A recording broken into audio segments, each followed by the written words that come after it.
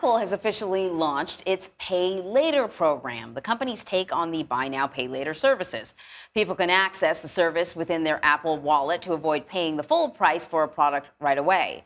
Apple first announced the program at last year's Worldwide Developers Conference. So here to discuss is Emma Roth. She is the weekend news editor at The Verge. So let's just sort of get the basics out of the way. How does Apple Pay Later work? How is it different from some of the other Buy Now, Pay Later offerings?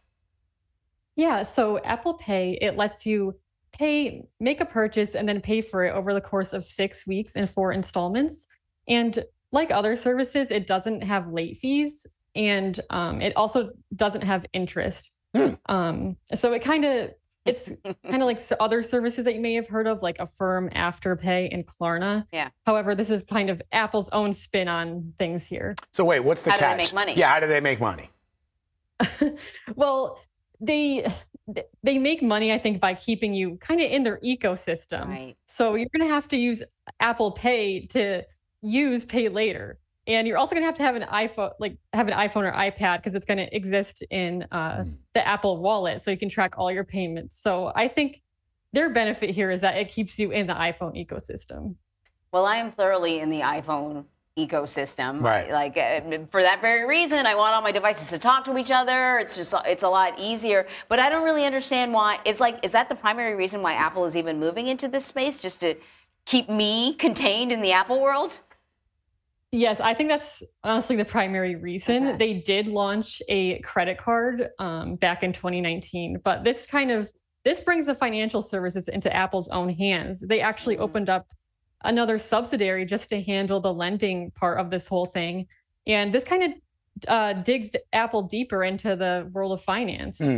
So let me tell you why I don't like it. Yep. All right, because when I was in college, this is back in the 80s, I realized that I could get a credit card without having any money in the bank. And so I got myself one of those credit cards, went to spring break, spent every last dime that I didn't have on that credit card. And then when I came back, I couldn't pay the bills. And then you were like, what's that Pay Later part of this agreement? Right. What is an interest rate? But here, the danger, I think, guys, is that because our children, young people, have these phones and they can download they can use Apple Pay and buy a lot of stuff. And in this particular case, I mean, back in the day, you had mail, and parents started seeing these bills in the mail and they realized what I had done. Here, you might not even know what your kid is up to, or even forget just children, people who don't have the ability to pay, and now they're in the hole. But I think it's got to be attached to a card, right? Oh, does it? But yeah, I don't know.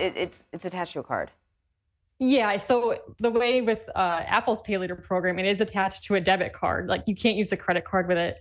And they do perform, they perform a soft credit check before you apply. I mean, that doesn't affect your credit score, but it kind of also puts people at a higher risk to kind of get approved for these loans and then keep spending, stacking them all up. And it is a little bit risky there. The challenge is that you overextend yourself without knowing it, right? So there's no fees here. There's no interest, unlike a credit card or unlike some of these other payment programs. But, if you weren't going to buy a $250 bikini, which I can't even believe bikinis cost that much. It's 2 little things of fabric. If you weren't going to buy that, suddenly you're like, oh, but it's just $50, right? And then you do that a few times, and suddenly that just $50 is now $300 or $400 that you're spending every 2 weeks to get ahead of these payment programs. And you're beholden to Apple. The point being that, as Emma points out, that Apple is getting in the financial side of things right now. So but Apple probably already knows everything about us, about me anyways. But I think that is the big challenge, is you end up spending more than you really can afford to do because it feels so easy in the moment. Emma, thank you very much for your reporting. We appreciate it. Yeah, thanks for having me.